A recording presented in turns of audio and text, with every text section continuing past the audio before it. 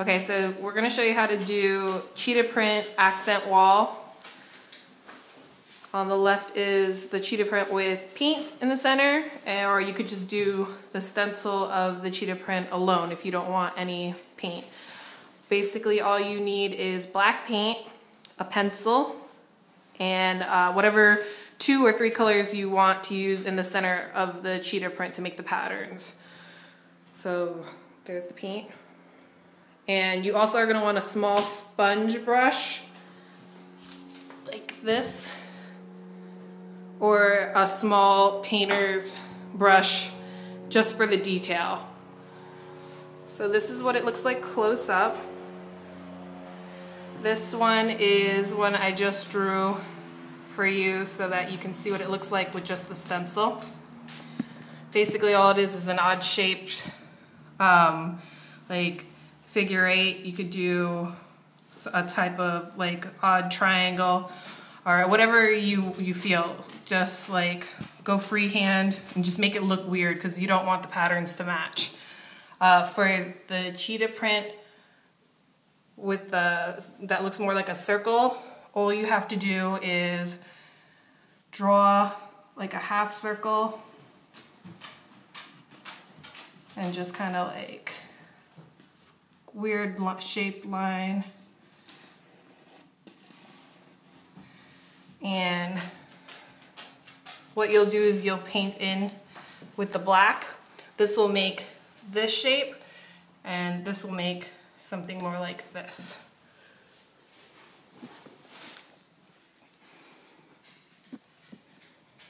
So you just want to take the black paint and follow your stencil. If it's easier, you could use a black marker or black crayon, pencil, colored pencil. I'm just using a regular pencil just because it's easier in case I make a mistake, I could always erase it. But cheetah print is not perfect, so it's easier for you to do it freehand and let it be a little messy. It's not going to be a big problem. So that's how it looks once you painted it in.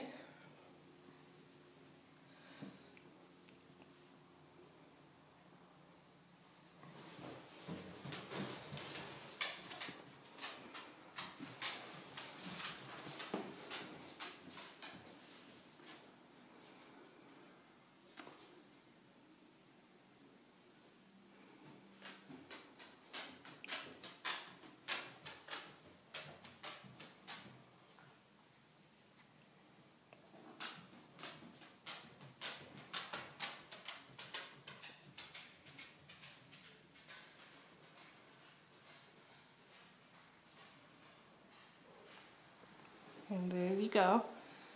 Now, if you want to do the paint like this in the center, all you need is a small sponge. You could use a makeup sponge, or what we did is we got one of these sponges from Home Depot, and you just cut them up into small pieces like this.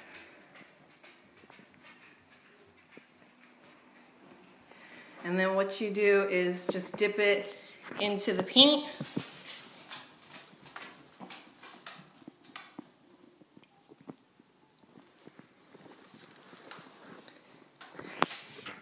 And then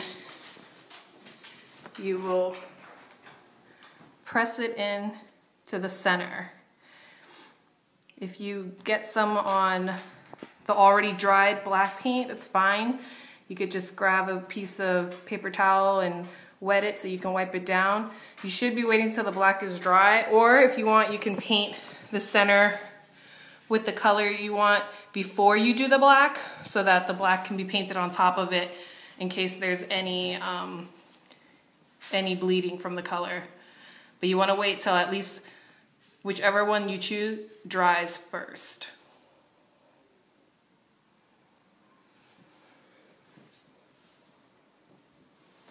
And then that's how you do your cheetah print wall.